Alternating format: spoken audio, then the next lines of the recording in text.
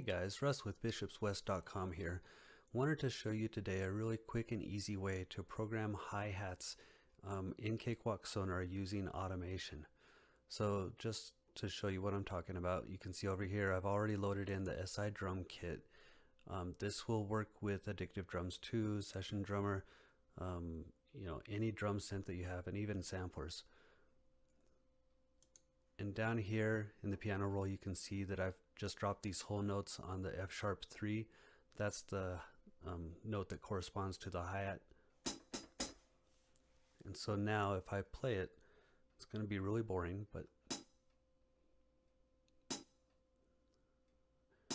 so there you go, every measure. So one thing I need to mention real fast is that instead of using the combined instrument track that you can do, I had to split these out into the audio track and the MIDI track. And here's why: because I wanted to have access to the arpeggiator section over here. What that does, if you think of the arpeggiator, usually it's for maybe a piano or some synth part in the back just to kind of fill things out. Goes over a couple, 3 octaves, whatever chord that you prefer. In this case, I don't need all that. I just need the one note. So I'm going to change where it says here 2 octaves. I'm going to change that to 1 octave. And this defaults to 1/16 notes. I've already changed it to 1/8 notes. So now, if I turn this on, this is what it's going to sound like. Okay, so there you go. Already a really fast and easy way to add some 1/8 notes to your track. But then I want to get a little bit fancy, I guess, and add some programming and some variety to it. So what I'm going to do is I'm going to use the automation lanes here. So I click to open that up. Yours will probably not be expanded quite this much. You can just drag it down to give yourself as much space to work as you need. And it defaults to the volume. So what I'm going to do is click on the drop down, go down to where it says arpeggiator, and I'm going to change the rate. Okay, so the rate is what corresponds to these 1/8 notes over here. And by messing around with that, we can get it a little bit different, a lot more variety. So now let's see. Okay, you can see that it defaulted up here to 79%, which is ridiculous. So I'm going to take this down to, I think, 50%. And if I remember right, that probably corresponds to 16th notes. Let's try it.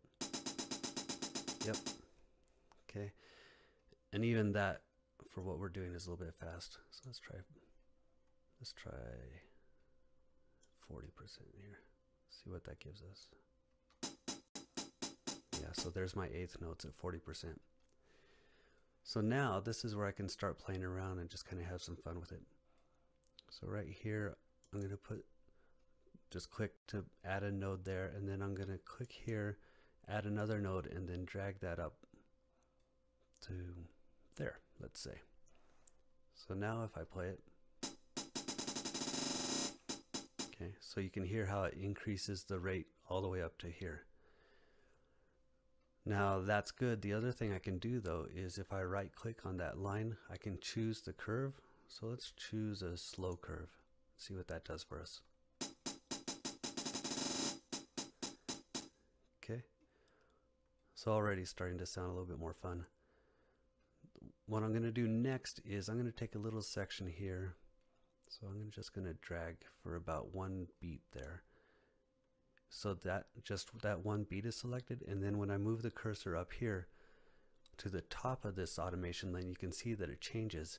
And what that allows me to do is once it changes to that pointer, I can drag up or down, and it'll just change that section of the automation. So let's drag it up just a little bit like that. You can hear it already changed it. And then maybe over here, let's do 2 notes.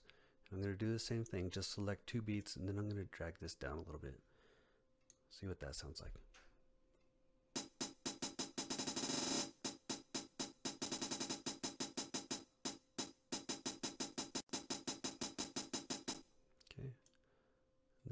over here, just for this whole bar. Let's go crazy. That's not going to sound good, but we'll try it. Yeah, nobody's going to like that. But we could do something a little bit like that. And then over here, you know, just take it down a little bit again.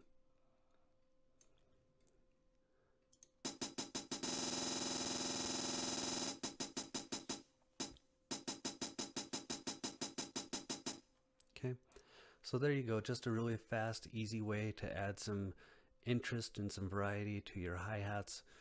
And then what you would do is add a separate MIDI track for everything else on the drum kit, kick, snare, what have you, because you only want the arpeggiator affecting the hi-hats. You don't want it affecting everything else on the drum kit. So hope that helps. Hope you can have some fun with that. Look forward to seeing your comments, and you know, I think it'd be great if you could drop a link to whatever you do with this into the comments so that I could hear what you've done with it. Thanks. Have a great day.